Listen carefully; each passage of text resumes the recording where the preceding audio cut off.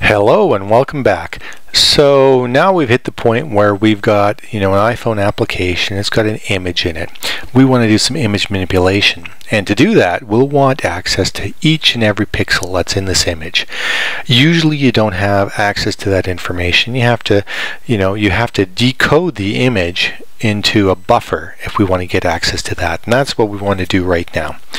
So to do this, what I'm going to do, I'm going to take advantage of a feature in XCode. So here's XCode, here's the project we were working on. I'm going to create not a new project, but a new playground. So File, New Playground. So let's call it Image Conversion.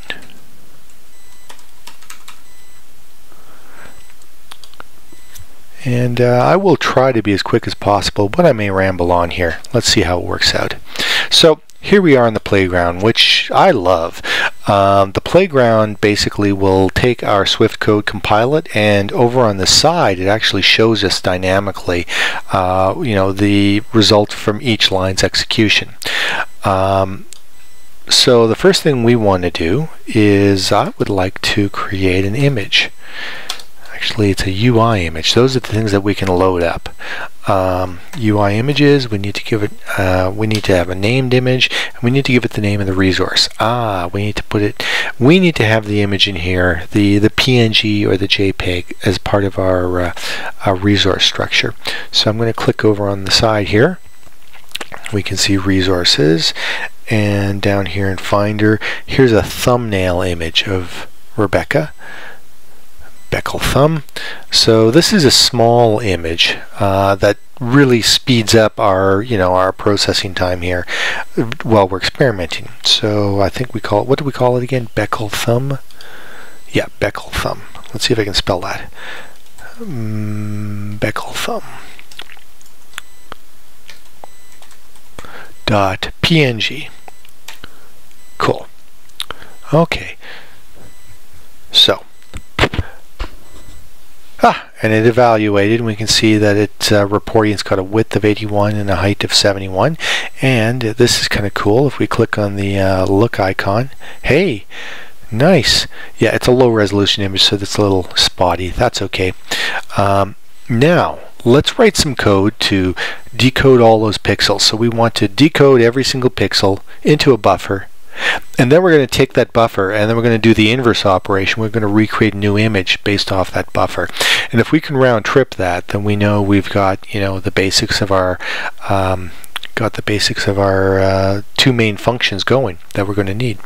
So to do that, how do we do that? Well, there's a couple of core graphic things that we need to do, and I can never get this stuff straight, so I always have to Google it. Oh, I don't have that page anymore. Well, anyways, you can Google it and you can find out how to do it. I did create a cheat sheet for myself. Here we go. And ultimately it comes down to two main operations. The CG context draw image is what takes our image and renders it into a context, and the context is the thing that actually is this decodable buffer. That's roughly what it all boils down to. So let's start grabbing some of this code, and we'll go through line by line. I'll start with the context. So actually it's a little ahead of ourselves, but that's okay, because we can't call that until we've got the context. So we need to create the context first. So I think I got a typo there, but that's okay because we know what we're doing. I believe it's core graphics, create context. So let we'll say context equals that bad boy. Okay. We called it image context here, so I'll just call it this. That is a better name. I like that. Okay. No shock here. We got lots of parameters I gotta fill in. Let's fill them in. First of all, raw data. Well, let's start with the width and the height. So the width and the height are something we need to extract from the original image. So I'll go image dot, and I believe it's size. Yep. Oops. Second thing, we know that we're going to, for testing purposes, we know that we're going to get an image. So I'm just going to use the exclamation mark so that we have an image. It's not an optional. I'll go size, and I can grab the height. Cool. So I can go let height equals that. And I can go let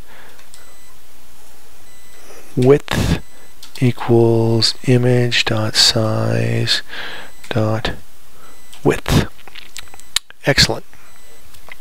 Okay, now another thing, these guys are actually, if we were to look this up, these guys are floats, and I know that's going to be a problem for us. We're going to want them to be integers, because really, why do you want to represent that as a float? I guess I could have left that till later. You would have seen errors pop up later. But okay, so now we've got the width and the height parameters sorted out. Yay. Bits, actually it should say bits per component. And I happen to know. Okay, so let's talk about our plan here. We want a 32-bit representation of a pixel. So we want 8 bits for the red, 8 bits for the blue, 8 bits for the green, and 8 bits for the alpha channel. So obviously, bits per component is let bits per component equals 8. Cool. Bytes per row, very similar. We know that there's 8 bits is a byte. 8 bits for red, so it's 4. There's 4 bytes per pixel, so since there's 4 bytes per pixel, if we want the number of bytes per row, we need the number of pixels, which is the width, and we multiply that by 4. So let's go let width equals 4 times, what was it again? Not width, silly, I'll fix that in a second. Let bytes per row equals width times 4. Yay. Okay, that makes total sense to me. Color space. Okay, we want the RGB color space. I'll just grab the, there we go, we can just grab this.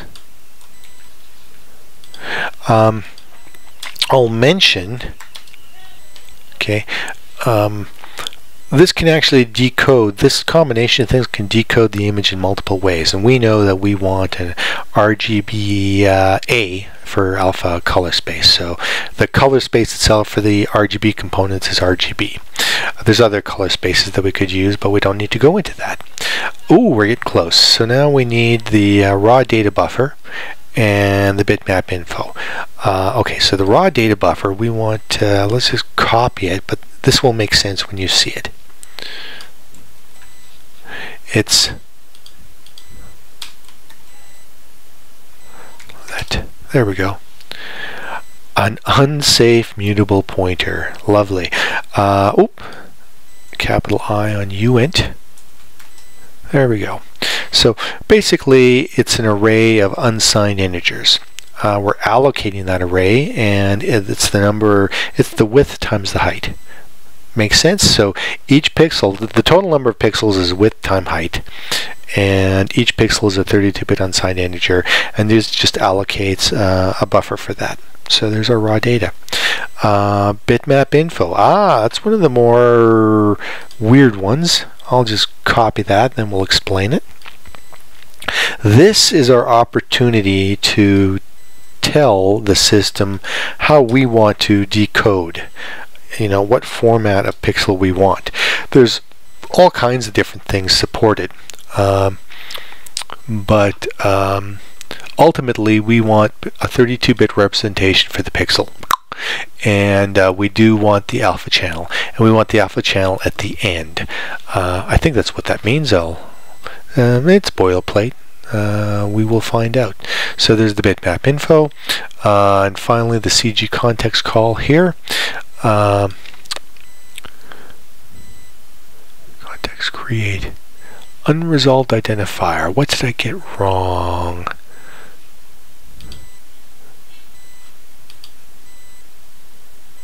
Oh, you know, it's CG bitmap context crate if memory serves. That looks better. Nice. And since we don't have any compile errors, we can actually see, you know, every line it's echoing out a little something. So at this point right here, we've got the raw data buffer populated. We could look inside this raw data buffer, but there's, you know, it's not that interesting. It'll be hard to decode. Let's write the code to actually take this raw data buffer, do the inverse operation, and see if we get the original image. To do the inverse operation, very similar. It's basically 2 or 3 things. So let's do them one at a time. So we want, oh, right. We need to get access to the pixels buffer, which is basically the raw data information, and we can just grab that. There we go.